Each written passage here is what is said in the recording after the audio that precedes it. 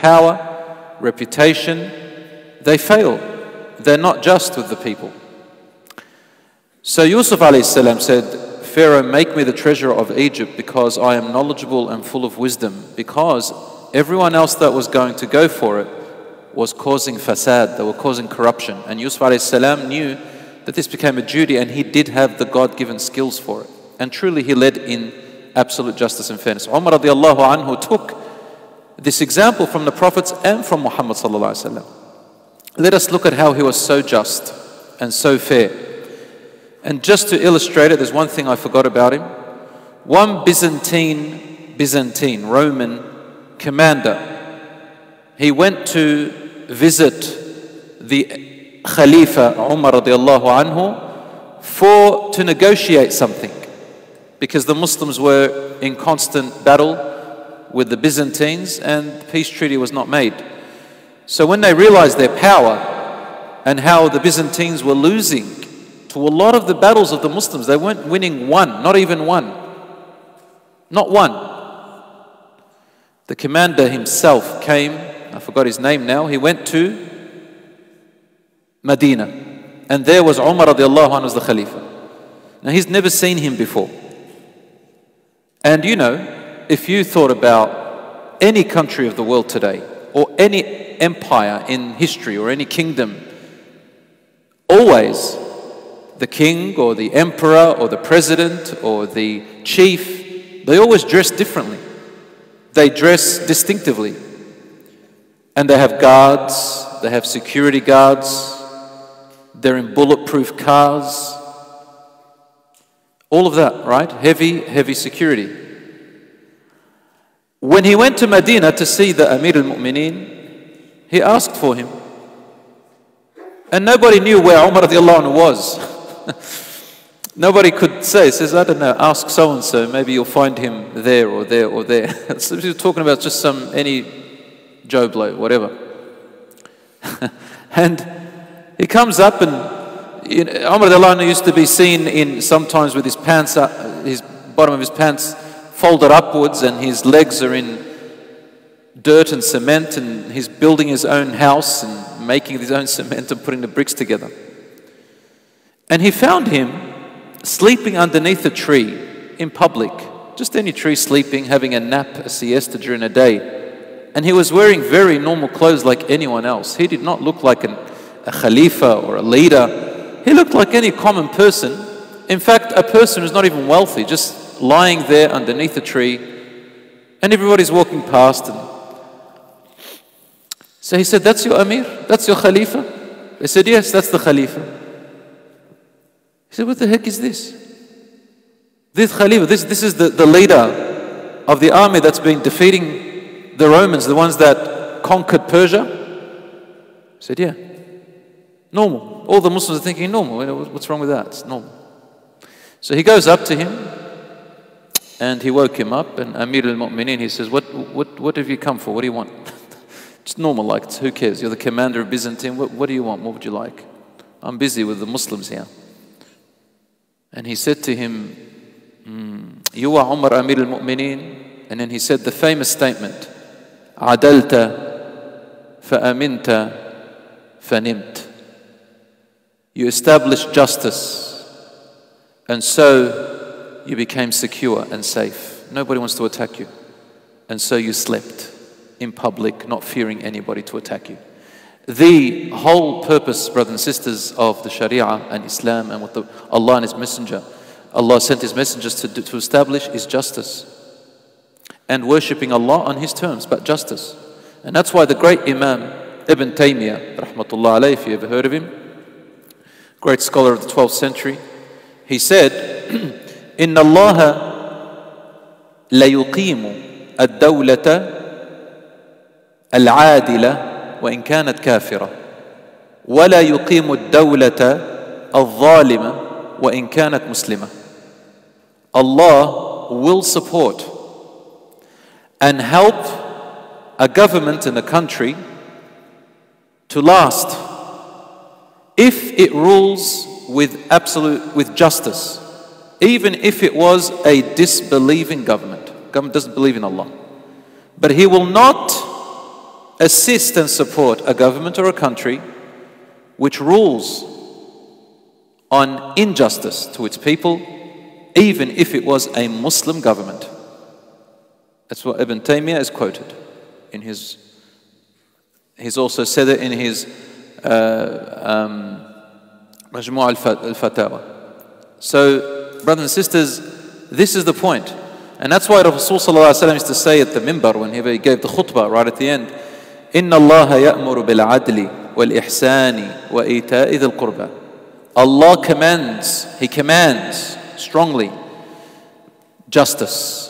Justice is number one. And you don't have to be a leader to be just. You are a father, you have to be just with your family. You're a mother, be just with your family. You are a brother or a sister, be just. You are at school as a teacher or a principal, or you are a student, be just. You sign a contract, be just and fulfill the contract. You make a promise, be just. You hear someone's secret, be fair and just. Don't go and tell people about it. Justice, brothers and sisters, is in everything. And every single one of us here has a responsibility of justice in one form or another. Justice means to place things where they belong, to do the right thing that is fair and just. You borrowed money from someone, give it back as you promised if you can. Otherwise, seek permission or forgiveness or time to pay.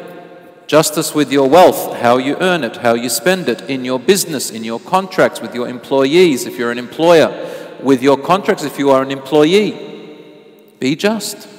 Be just and teach your children, if you have children, justice at home, how to share and how to be fair. Justice. Be just with your sons and daughters. One man entered to the Prophet ﷺ, was a Bedouin, and they were so used to favoring the boys.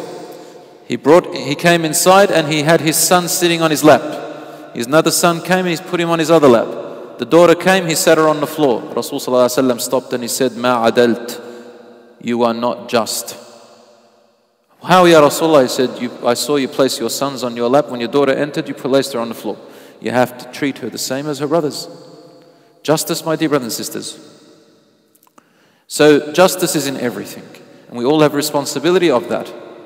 My brothers and sisters, on the Day of Judgment, Allah subhanahu wa ta'ala will ask us about our life and how we spent it, our youth and how we spent that, our wealth and where we got it from, and where did we spend it on. And He will ask us about our skills and our knowledge, how did we use it? Did we use it in justice, in the way of justice, or in oppression and wrong? So my brothers and sisters, this is a very important lesson that we can learn, if anything, from the life of Umar radiallahu anhu, the true Faruq. He was so down the line. We've already, now this is lesson number 10, so we've spoken so much about him. And this was the last point I wanted to say about this great Khalifa, Umar radiallahu anhu, the great companion of the Prophet sallallahu alaihi wasallam, whom the Prophet, peace be upon him, said, if there was a prophet after me, it would have been Umar radiallahu anhu wa arda. Umar radiallahu anhu was, he led a life of fairness, and he was stern and firm, and he was tough on those who were arrogant, soft on those who were weak. That was Umar, and everybody got used to him being that type of a person. Nobody dared to look him in the eye. You'd have to think 1,000 times before you spoke in front of him, radiallahu anhu. However, the fire worshipper, the Magan man, Magan meaning fire worship, that's what they're called. That man, he had an altercation with Umar radiallahu anhu. He was a non-Muslim, a fire worshipper, as I said, and he worked for someone. He was a slave of his, and his master used to take. Masters had to take taxes from their slaves if they had a business or they worked, and they gave it to the Muslim, to the house of Muslims, to the welfare house of the Muslims. And this Abu Lu'lu'ah, his name was, he was angry at Umar radiallahu anhu for telling him that you need to pay the taxes as your master has told you. You know, this is the rule. And he says he's taking too much. And when he asked him, do you have any skills? He says, yes, I work as a builder and as a painter and as this and as that. Maybe not painter, but other skills similar to that. And Umar radiallahu anhu said, well, you're fine. You're not really oppressed. And the tax was about 0.05% of their whole profit anyway. He got angry and he said to Umar, you're going to see, I'm going to get you. And Umar just smiled and laughed and brushed it off. He could have done anything to the guy. He could have said, arrest him, put him in prison, let me see if this guy's serious. But he brushed him off. And Umar had become a little bit more lenient with people when he was the Khalifa. SubhanAllah, that Abu Lu'lu'ah, he really had it in for him. He got really angry. He's got issues, man. He's got problems. I don't know what it is that he was so angry about. And he poisoned his dagger, waited for Fajr Salat, and as Umar radiallahu anhu was praying Imam, he was in sujood on the second rak'ah. And he came and stabbed him and ripped his stomach open. And he went unconscious, then he killed himself.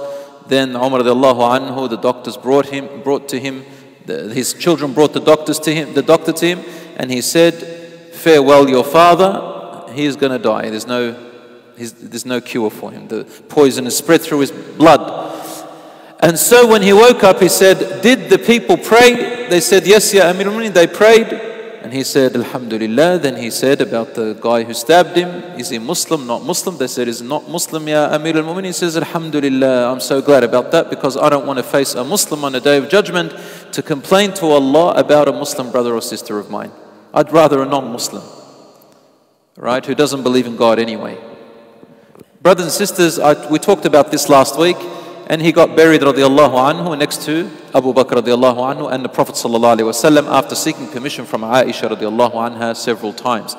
We talked about that. Now I want to talk about how the next Khalifa was elected. So this involves the time that Umar radiallahu anhu was still alive for the next 3 days. After he was stabbed for 3 days, he drew the line exactly how the Khalifa should be nominated. Now brothers and sisters, how should be elected.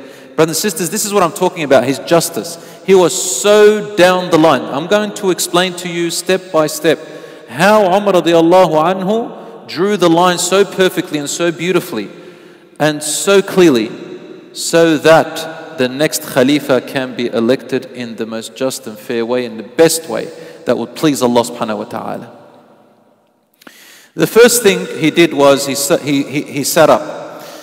And he gathered the people around him, some of the high companions, and he said to them, we're in danger right now.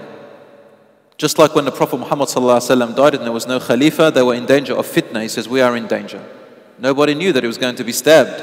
He said, we must draw a line and the rule of how the next Khalifa is going to be elected. There was no single rule that the Prophet ﷺ left them on. It was up to the Khalifa to establish them, to establish what is best.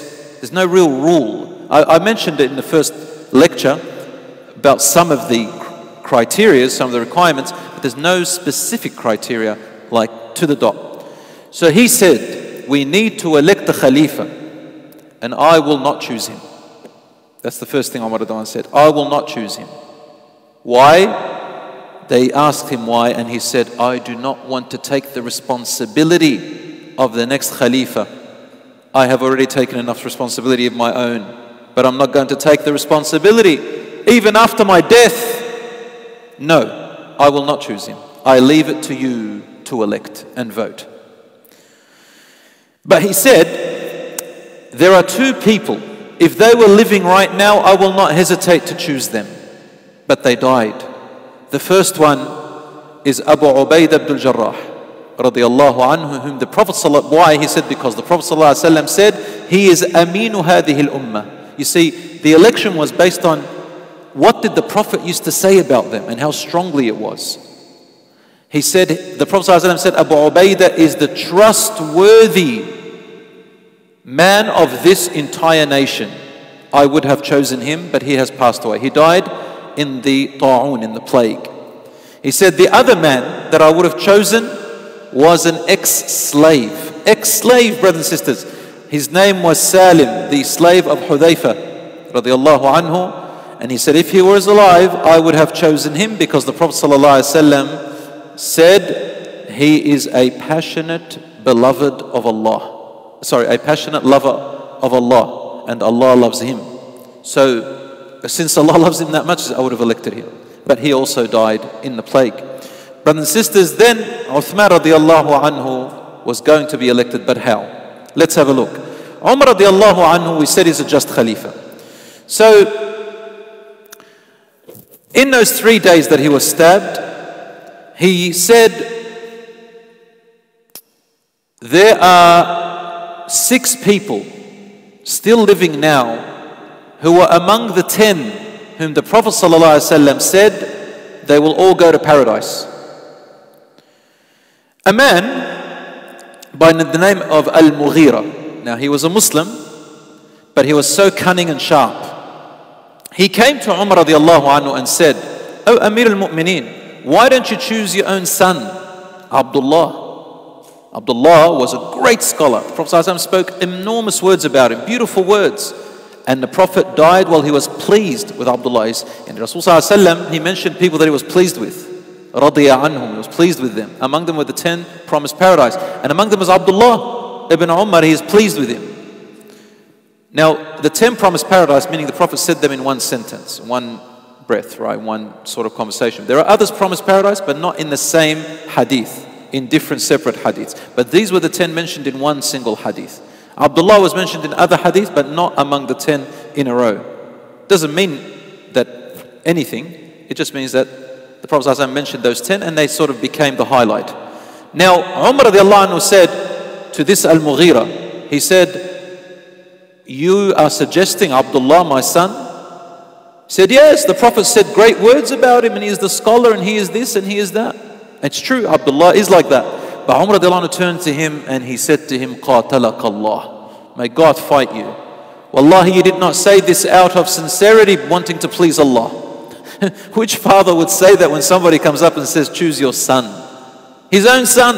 And he was going to bash him. He said to him, "God fight you. Wallahi, you did not say my son out of the pleasure of Allah. You're trying to say it to please me. You're trying to say it to make me look good or in some way or whatever. I will not choose my son. It is enough that one member of the Khattab family rules is going to be questioned on a day of judgment than to have 2 to carry the burden. No one who is related to me is allowed to be the Khalifa." He ruled that. No one of my relatives. Another man was suggested and he was related to Umar radiallahu anhu from a distance. He says, "No, no one from the Khattab will carry this burden anymore.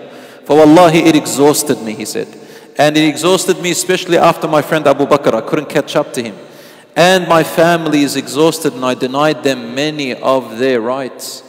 I can't do it again and my family is free of it." So Umar radiallahu anhu said, 6 people from among the 10. And they are, he said, they are Ali radiallahu anhu, Uthman ibn Affan, Talha radiallahu anhu, Az-Zubayr ibn al-Awwam radiallahu anhu, Sa'd ibn Abi Waqqas radiallahu anhu, the cousin of the Prophet sallallahu alaihi wasallam, and Abdul Rahman ibn Auf. These were of the earliest companions of the Prophet, peace be upon him. And he said among them, 6. Now, there was one more still alive from the 10, and his name was Sa'id radiallahu anhu. But Umar radiallahu anhu didn't mention him. He only mentioned those 6. There could have been 7. Why didn't he mention him? Because Sa'id had 2 problems. Number 1, Umar radiallahu anhu knew he's a weak leader. He cannot lead.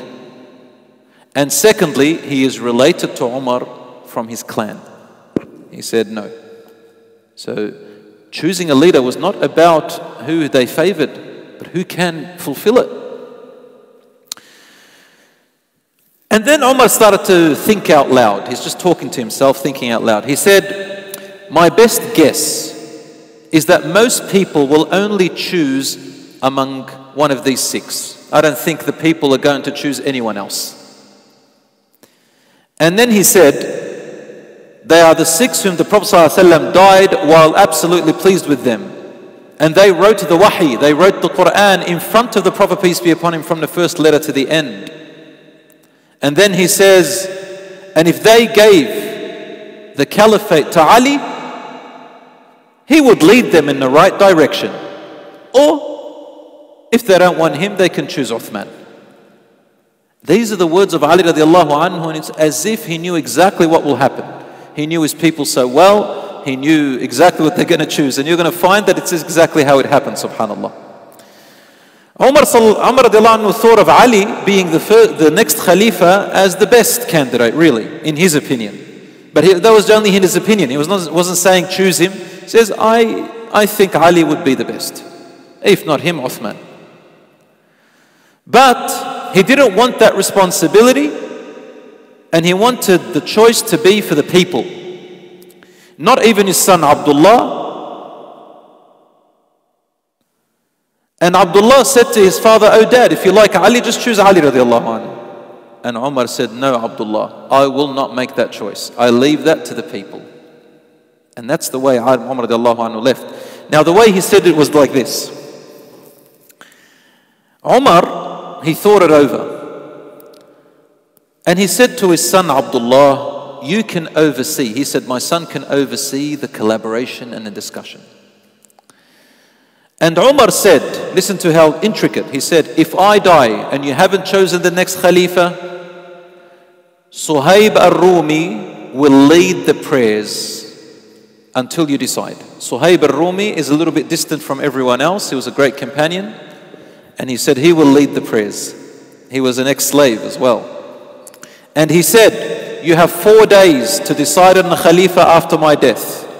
So much so, he went to one of the Ansar people and he said, "Get 40 warriors to make sure that they decide in 4 days and make sure they prevent any fitna from happening while they are deciding." He's trying to cover all the corners.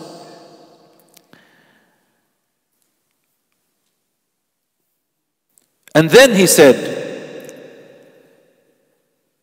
number 1, out of these 6, if you are not unanimous upon who shall be the Khalifa, then choose the majority vote. So if 4 people voted and 2 of them voted otherwise, choose the 4. Choose what the 4 vote among those 6. But if they are equal, like 3 of you voted one person, another 3 voted another person, he said, "My son Abdullah will judge which of the 3, which group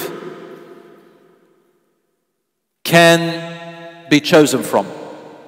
So he might say, "This 3, everyone choose one of these 3. Or this 3, everyone choose one of those 3. If Abdullah, my son's judgment is not accepted by all of you, choose from the group which you find Abdul Rahman ibn Auf is with." So again, let's say there's people, they chose 3 and another 3, so they're split. He said, choose from the 3 where Abdul Rahman ibn Auf is one of them, because Abdul Rahman ibn Auf had a very special place. Then he said, the Rasul ﷺ said that Abdul Rahman ibn Auf is the wise man. Oh, how wise Abdul Rahman is. And then he said, if you cannot agree, Abdul Rahman ibn Auf is the one that will decide how the discussion should go. He will oversee and see our discussion. My son will just come in and make sure that it's still going. So, what happened was that Umar radiallahu anhu passed away and the Khalifa was not elected. Everybody did as he had said. But Umar radiallahu anhu, even before he died, he went to a man named Miqdad ibn al-Aswad. Why did he go to Miqdad? Miqdad ibn al-Aswad, he said to him, "When I am buried, immediately organize a place where they have to meet to decide on the Khalifa." He had to make sure everybody had a role. Just in case they can't decide where to meet, they're going to be delayed, a fitna will happen. He gave each person a role to cover all his corners. I know you're not going to remember all this stuff, but I wanted to highlight, brothers and sisters, how so much detail was put into the election of the next Khalifa, because he is the Khalifa of Rasulullah ﷺ, will lead the Muslim world. It's not something simple. And Umar does not want fitna, to show you the justice in the system. So the meeting place was decided, where in the room of none other than Aisha radiallahu anha, the wife of the Prophet ﷺ, the daughter of the Siddiq Abu Bakr. And Aisha radiallahu anha put a screen, a curtain, between the grave of Umar and the grave of her father Abu Bakr and the Prophet ﷺ when she went to visit them. SubhanAllah, even though he's dead, but out of modesty, just symbolic, she put a screen to say, because Umar is not her mahram, and to visit Abu Bakr and the Prophet ﷺ in the backyard of her own house. And that screen was extended for the men to meet So the Aisha radiallahu anha is on one side, because that's her house, and those men, the 6 who are going to meet, are on the other side, in the house of Aisha. Now, pay attention. It was really the house of Rasulullah sallallahu alaihi wasallam, the Prophet, peace be upon him. But the home in Islam is actually named after the woman. If you're alive, we say the house of, the man. He is the leader and the guardian of the house. He is Rabbul Bayt, the Lord of the house. But when it comes to the home, whose home is it? It's the home of the wife. And even after the Prophet ﷺ's death, they used to call it the home of Aisha, the hijr of Aisha, or the room of Aisha. Do you understand? So, even when Allah subhanahu wa ta'ala even mentions about divorce in the Quran, Allah subhanahu wa ta'ala, He mentions that if men divorce their wife and they still have a iddah is the waiting period before she becomes completely divorced and can remarry someone else, can remarry again or marry someone else. He said there's a iddah, a waiting period of 3 menstrual cycles for a woman who still menstruates. And for a woman who has passed menopause, 3 whole months is her waiting period after divorce. And Allah says, in the iddah period, Allah says, وَلَا تُخْرِجُوهُنَّ مِن بُيُوتِهِنْ. Do not tell them to leave their homes. Look at the intricate detail. Allah did not say, do not tell them to leave your homes. He said, do not tell them to leave their homes. Even if the man, the husband, had bought the house and it's his property and she never paid anything, Allah still says, do not take them out of their homes, meaning your wife's home. Even in the iddah period, you must leave them in the house. Not allowed to tell her to go to your parents straight away until the iddah is over, unless she chooses. You see, brothers and sisters, this is the law of Allah in Islam. There's no favoritism here, and it's justice and what's fair and what should be done as according to what Allah knows is right, the way He created us. So anyway, the 6 men met at the hijr, the room or the home of Aisha radiallahu anha. And what happened? The first thing Abdurrahman ibn Auf did, he didn't say, okay, let's vote. Subhanallah, he's a very smart and wise man. He took it the other way. He went backwards. He did it in reverse. The first thing he said is, let's limit the circle. Let's make it easier. He said, I will step down. I won't be a candidate anymore. I will step down. And I offer you, every one of you, to also choose to step down yourself. Don't be a candidate, on a condition that you nominate someone in your place. Doesn't occur to anyone but Abdurrahman. So he steps down and he says to the others, you nominate someone in your place. Abdurrahman nominates someone in his place, and now the others each have to nominate. So it ends up being 3 are out, 3 are in. But they didn't accept to do that. Instead, each one nominated another person without stepping down yet. Az-Zubayr nominated Ali. Talha nominated Uthman, and Sa'ad ibn Abi Waqqas nominated Abdurrahman ibn Auf. So each one's nominating the other person, and the other person can't nominate the person who nominated them. Ali can't nominate Zubayr because Zubayr nominated him. Uthman cannot nominate Talha, Talha nominated him, and Abdurrahman could not nominate Sa'ad, Sa'ad nominated him. But Abdurrahman stepped down. He said, I stepped down. Would you all step down? And they were afraid of stepping down. Why? Why? Because if they step down, people may want to elect them as the right Khalifa. At the same time, if they step down, they may elect someone in their place who is not rightful, who wanted to nominate them as well. And if they step down, there could be other problems. None of them. And then Abdurrahman ibn Auf said, I swear by Allah, that if either of you offers to step down, wallahi by Allah, I will choose what is most pleasing and just to Allah. And so,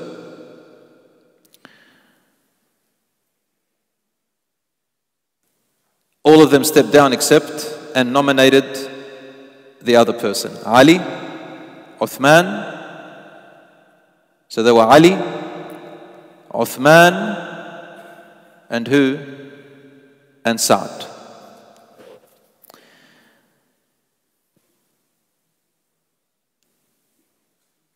Abdul Rahman comes up to Ali. But before that, Abdul Rahman says, okay. No, I'm sorry, I said wrong. None of them actually stepped down. Abdul Rahman said, how about if I step down and you allow me to choose myself? So they all said, okay, you choose yourself. So I just recall, they did not step down. In the end, it didn't work, and he said, let me choose, but I'll step down myself. So Abdul Rahman now stepped down, and he has to choose from the other 5. They said, we all agree. So he went to Ali radiallahu anhu and said, oh Ali, if I chose you, would you be just and fair to the people? And if I chose Uthman, would you obey and follow him? And Ali radiallahu anhu said yes to both of them. Then he went to Uthman and said, oh Uthman, if I chose you, will you be just and fair to the people? And if I chose Ali instead, would you follow and obey him without hesitation? He said yes. Either way. So now everybody agreed that Abdul Rahman ibn Auf has chosen from these 2, Ali and Uthman. The rest stepped down and were happy. Nobody argued with Abdul Rahman ibn Auf. Abdul Rahman ibn Auf did something amazing after that. He did not choose Ali or Uthman yet.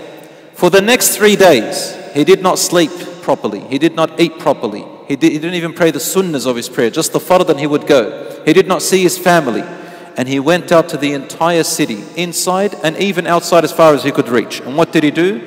Not a single person that lived there, or came, or sat, or stood, or went. No caravan that came by. No slave, no teacher, no one that he met, except that he went there and he asked them individually or as groups, one by one.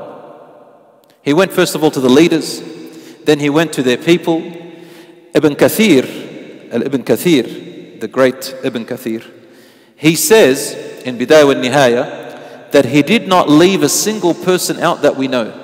He's reported to not leave a single person out. So much so that he even asked the most shyest of women.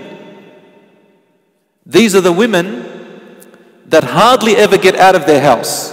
No one really sees them. And he even reached them and asked them, who do you want, Ali or Uthman? He even went to teachers who were teaching children. You know, circles of children? Teachers teaching Quran to little kids. He went up to those teachers, because people probably think, oh, they're just teaching kids. He went up to them, who should we elect? He even asked the kids, just out of curiosity. He did not leave anyone out until he came to the final result.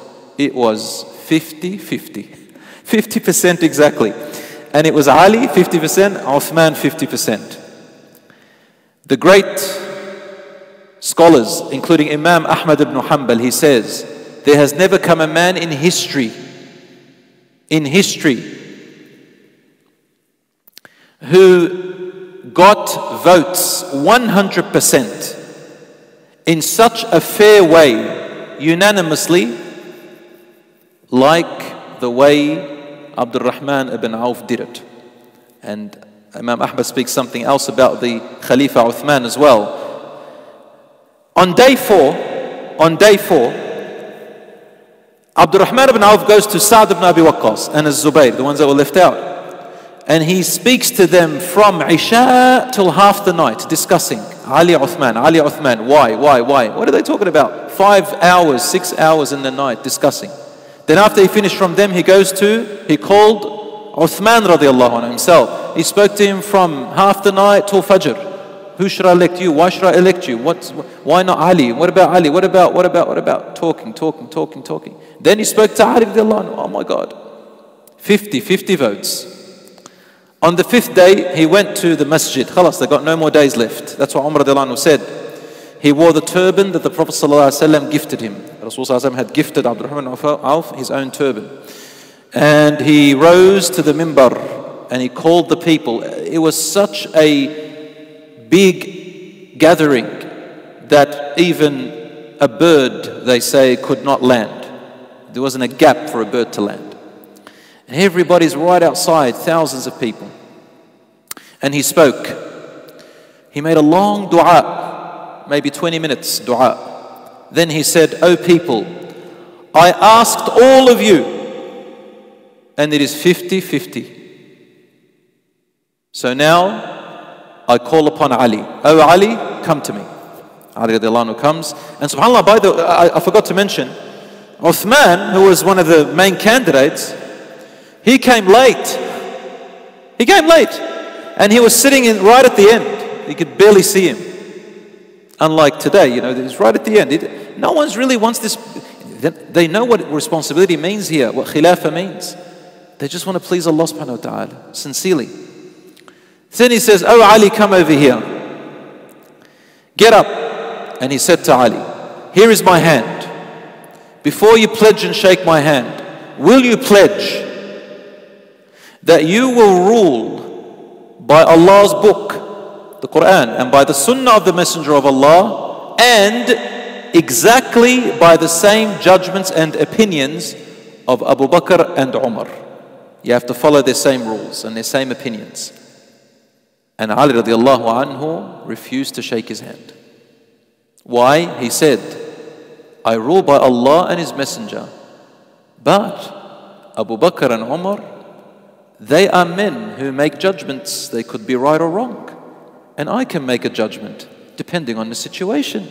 Why should I rule by the judgments of Abu Bakr and Umar? What if it's the wrong judgment in my time? No, I am a mujtahid myself." And truly he was. Rasulullah ﷺ called him the greatest judge. He called him the judge of this ummah. He says, "No, I have an ijtihad." So he refused to shake hands. Brothers and sisters, do you understand? He could have shook his hand and taken a position, later on do what he wants. But no, he will be questioned. And this is what it means. "Oh Uthman, you come along." He says, "Will you rule by Allah and His Messenger and by the same judgments and opinions of Abu Bakr and Umar?" He said, "Yes, I will." Uthman didn't like to make his own judgments, new judgments. He wanted to go by the precedents of Rasulullah ﷺ, Abu Bakr and Umar. And then Abdurrahman lifted up his arms and says, "Oh Allah, oh Allah, bear witness and hear that I have done what pleases you in fairness and absolute justice."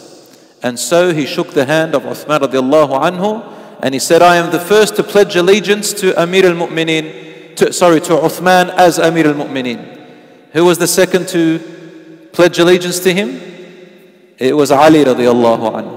He put his hand out and pledged allegiance immediately to him. Then every single person came one by one pledging allegiance without hesitation. And this is the one where I said, the scholars, including Imam Ahmad, he said, no man in history did all the people 100%, every single individual in that community or country, no man where every person agreed unanimously to one man to be their leader, except for Uthman radiallahu anhu, in the history of this world. 100% agreement, unanimous. Every man, every woman, every child, they all agreed to Uthman radiallahu anhu. Subhanallah. And such is the way that Uthman radiallahu anhu was elected. He had to give his famous speech of being elected like Abu Bakr and Umar, but instead Uthman could not give the first speech. He got up and he said, "Oh people, I have been elected the Khalifa and I am not the best among you, but I will give my full speech later." He wasn't a good public speaker, Uthman radiallahu anhu, and he was actually quite shy. And now I want to talk the first part about his character who he is, Uthman, and how he became a Muslim. And then inshallah we'll take a rest and continue his story next week inshallah. So he is Uthman ibn Affan, the son of Affan radiallahu anhu. He was born in Quraysh, in Mecca. He was among the, what we call the elites, the really noble clans that go all the way back to the original Arabs of Ismail alayhi salam, and he was among the most important tribes that everybody respected. He was what we call a nobleman, a great nobleman, a sir, among the most respected in the people of Quraysh, Muslim and non-Muslim. And Uthman radiallahu anhu, he was handsome, very handsome man. He had an Arab complexion, but leaning towards the white complexion. And remember what we said last time, that when Arabs called someone white, it wasn't what we know as white today. White meaning you have a slight tan, but it's a very light tan. They called him white. As for the real white people that we call today, like in those days the Romans, the Byzantines, they called them the yellow people because of their blonde hair. So this is how they describe him. He was white, very light in color, radiallahu anhu. He was tall. He was well built. He had wide chest and wide shoulders. So he was pleasant to look at as, you know, as a feature, because he really filled your eyes when he walked. He had a straight walk, so his legs were quite straight. It was really nice form, Uthman radiallahu anhu. And his most attractive part that really caught your eyes were his eyes. They were desert eyes. They looked like he had, in our days, mascara on them, but he didn't. They were his natural eyes, long eyelashes. And subhanAllah, when you looked at his eyes, you couldn't help but like him and feel safe around him and just see him as beautiful. He was beautiful. Any person that met him found him beautiful, safe around him, easy to be around him, easy to talk to him. SubhanAllah, he gave you that vibe. That was Uthman radiallahu anhu. He had a pleasant voice when he spoke, wasn't too loud or too soft, and he was pleasant to the ear. You can listen to him for hours, radiallahu anhu. And the good thing about him, he was never indecisive. If he knew what decisions to make, and he made it once, and it was most often the right decision. He was very decisive and precise, and he could tell right from wrong. He wasn't unclear. Very clear man, radiallahu anhu. He was a very, very wealthy man, very wealthy business entrepreneur, and he inherited the business from his father, Affan. He was extremely respected for his amazing businessman abilities and skills. And he was among the most wealthiest, where people all came to him. He was so wealthy that in our terms today, you would call him a billionaire. So he was among the billionaires of his people. One thing that was very special about his character and his personality is that he was a very shy man. Not embarrassed, not timid, just shy. He was modest, a very modest man, shy. He didn't speak much. He'll answer your question and he would be precise. He wasn't a good public speaker, and he was easygoing with the people. He covered himself up very well. He didn't like showing skin in his body. You'd never see him walking around in a singlet, for example. Probably not even a t-shirt. And he would cover himself all the way as far as he can to his sternum, close to his neck, radiallahu anhu. You wouldn't even see him rolling up his pants, where you can see his shins. The most you would see is his arms, and when he's making wudu, that's about it. So he was a shy man with modesty.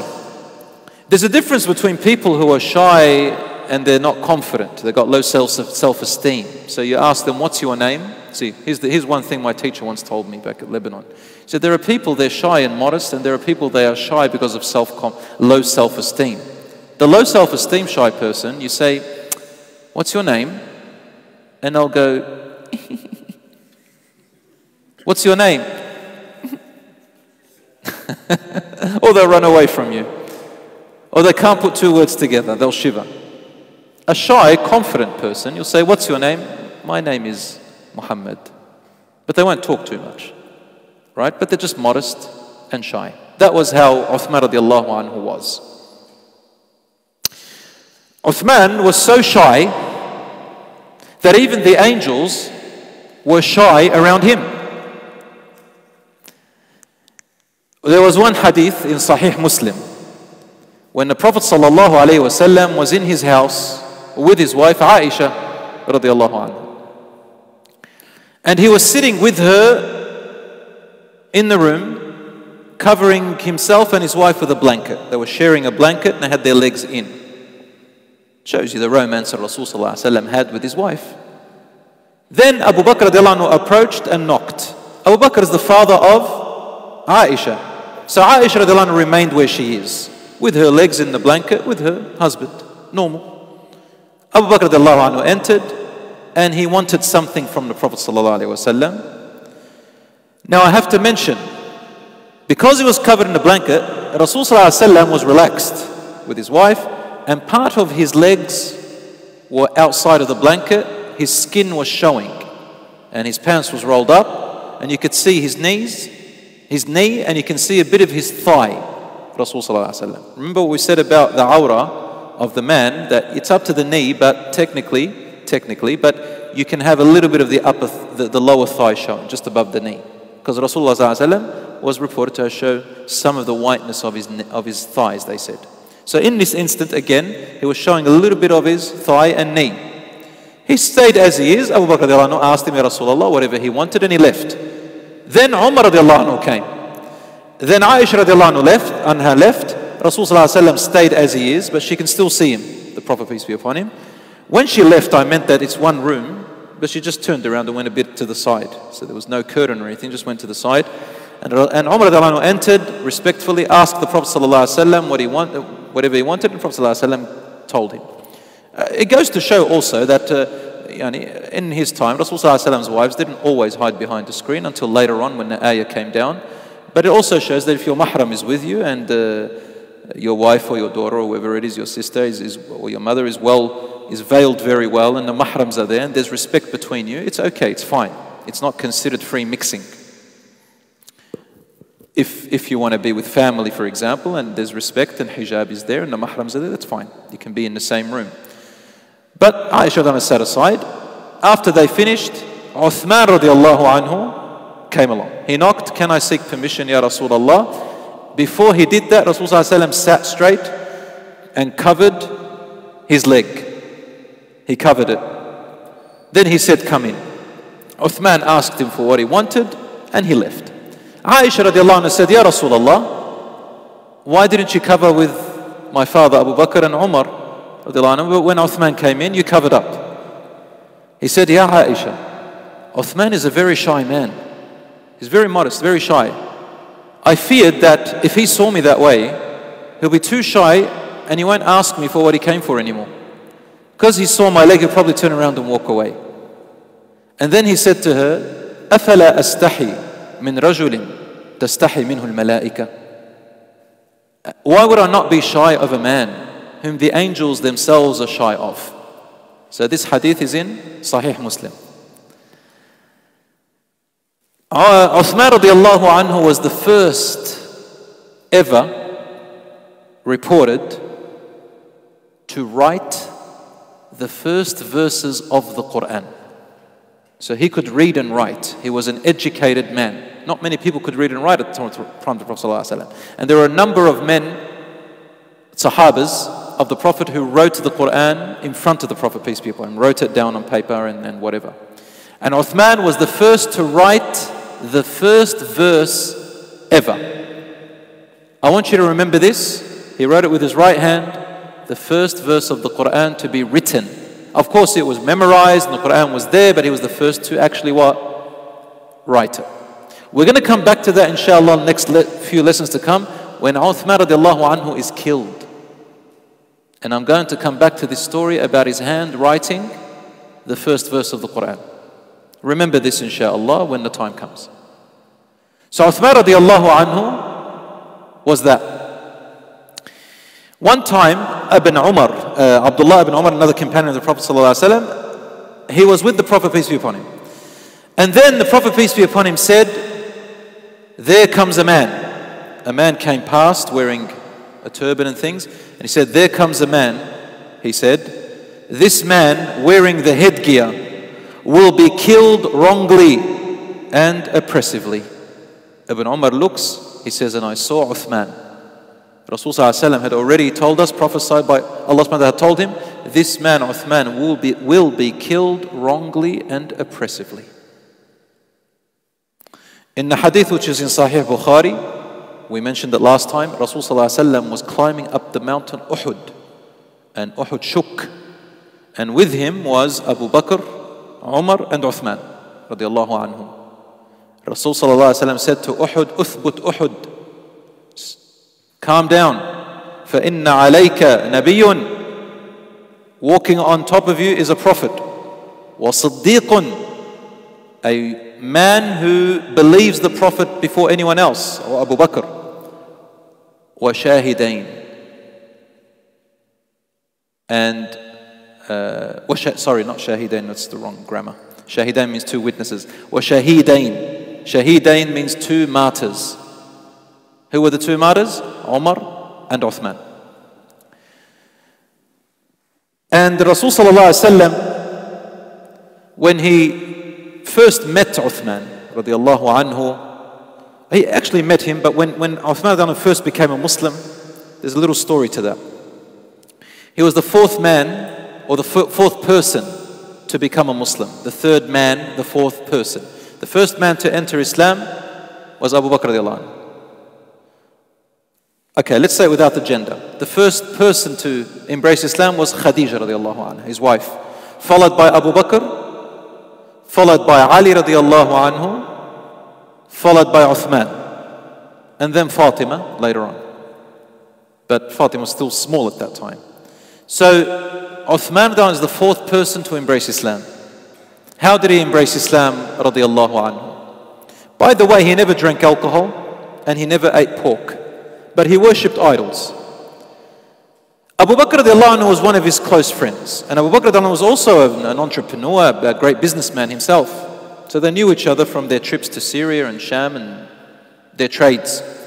So Abu Bakr radiallahu anhu sees Uthman, and he comes up to him and he starts talking to him about this deen, Islam, in secret. He said, this is the messenger of God, and you know who Abu Bakr, you know who the Prophet ﷺ is, and you know, and you know, and you know. And Uthman would nod his head, says, yes, you are truthful, you are truthful, you are truthful. Then Abu Bakr said to Uthman, Ya Uthman, these idols that you worship, isn't it true that they cannot feed you or even feed themselves? He said, yes, that's true. He says, isn't it true that they cannot benefit themselves and benefit you, protect themselves or protect you? He said, that is true. We're only worshipping them to bring us closer to God, the real God. He goes, then why don't you just worship the real God? And here's the messenger of God telling you this. You know whom. So he gave him big da'wah. And Uthman radiallahu anhu said, you are truthful in everything you are saying, Ya Abu Bakr. He goes, then why don't you embrace Islam? And he just stayed quiet. He wasn't ready. You know, hidayah comes to you, but you've got to make that step. Once you make the step, Allah gives you the hidayah. Then as he's talking, Rasulullah sallallahu alaihi wasallam comes past. As he's talking, he says, subhanallah, I saw the Messenger sallallahu alaihi wasallam come past, and with him was Ali radiallahu anhu. So I saw Abu Bakr go up to the Prophet ﷺ and whisper something to him. Maybe he was saying something like, this is your chance, give Uthman a talk, it just needs a little bit more.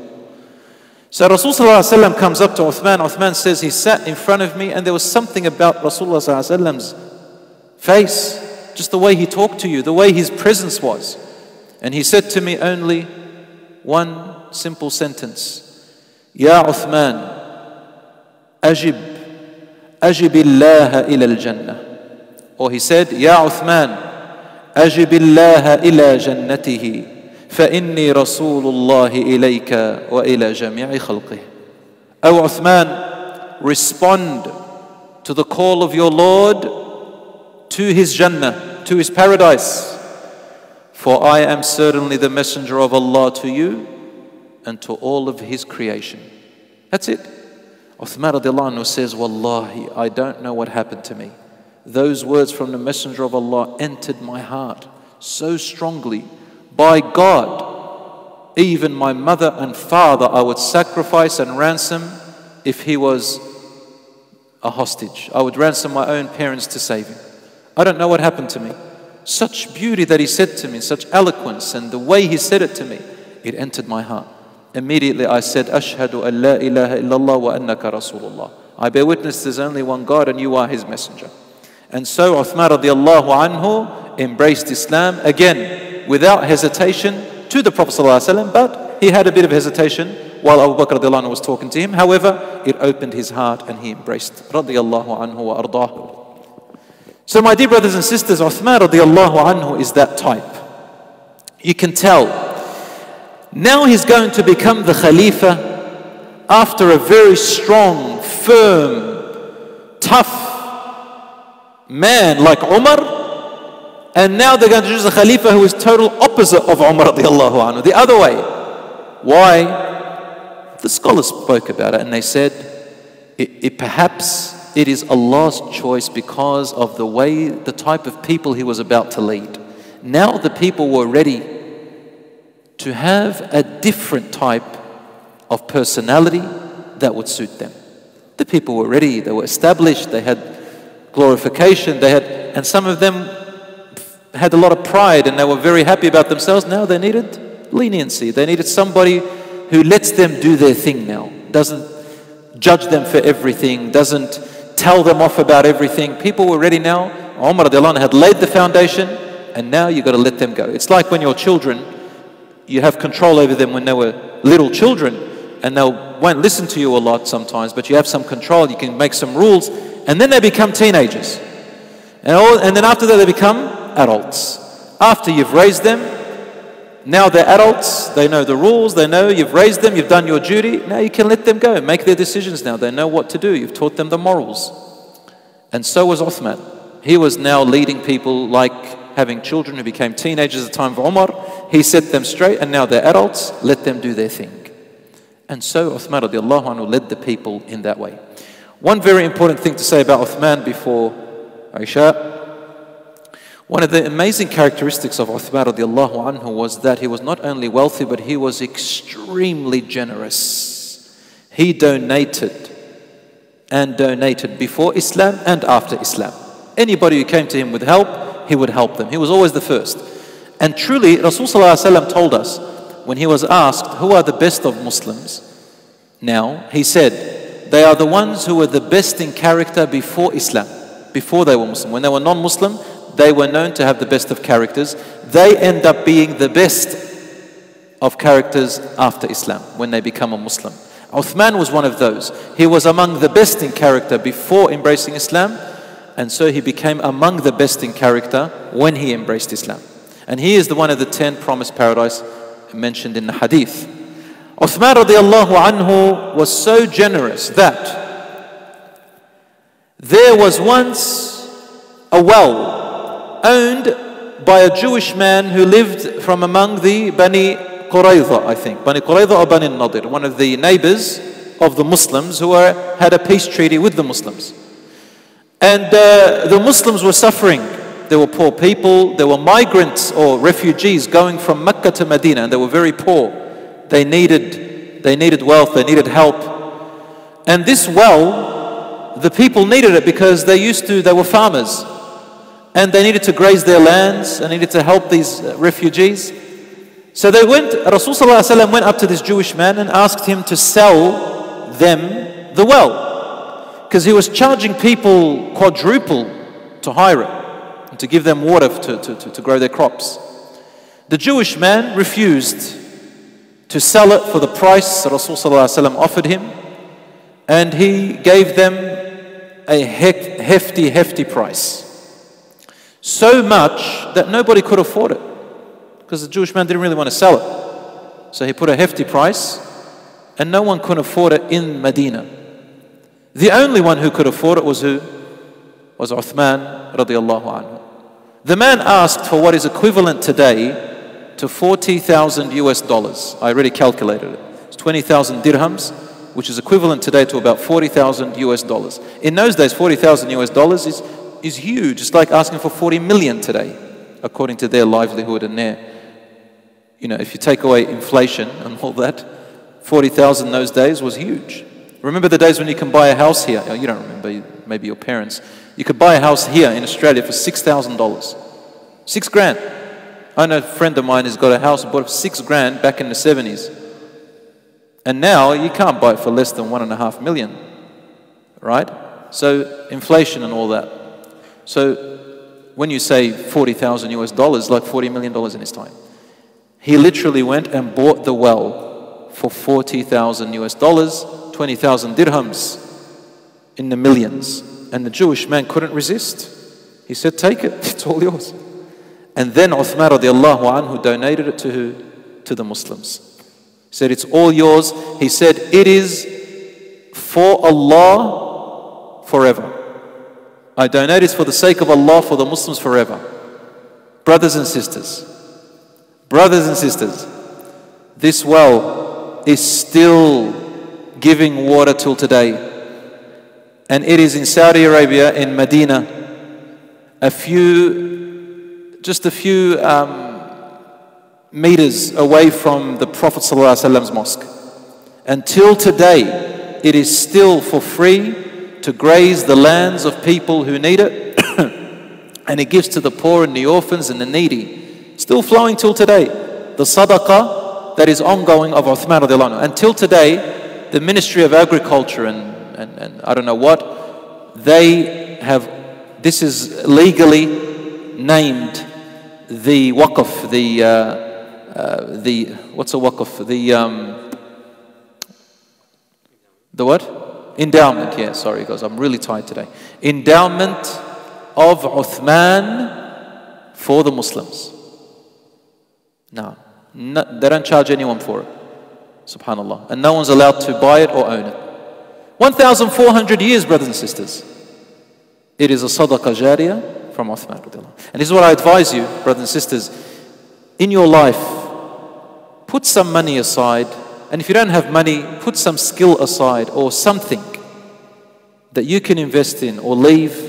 Even if it's something as small as leaving we have a lot of mushafs at the masjid, alhamdulillah, but maybe any masjid needs something, or an organization needs something, or anywhere else, a hospital, an organization, anything at all. It doesn't have to be a masjid.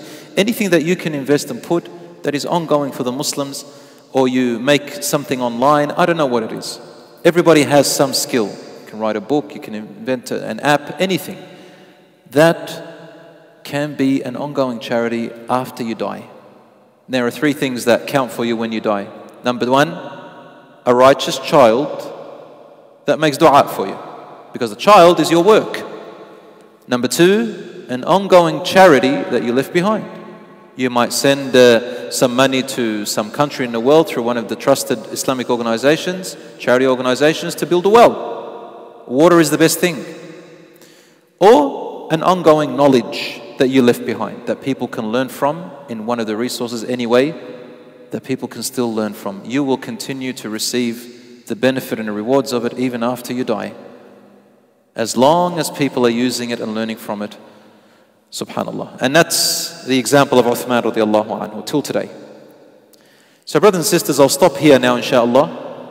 We'll continue next week, the long story. It's a long story. Uthman radiallahu anhu is quite a long one, probably be about another 3 lessons.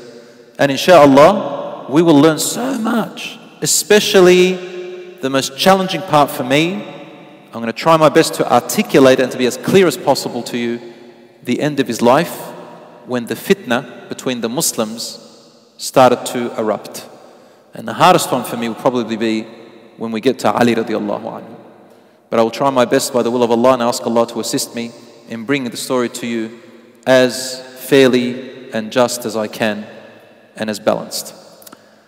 Thank you for listening. وصلى الله على نبينا محمد وعلى آله وصحبه أجمعين. السلام عليكم ورحمة الله. 3 minutes. So inshallah we're praying Isha at 10 p.m.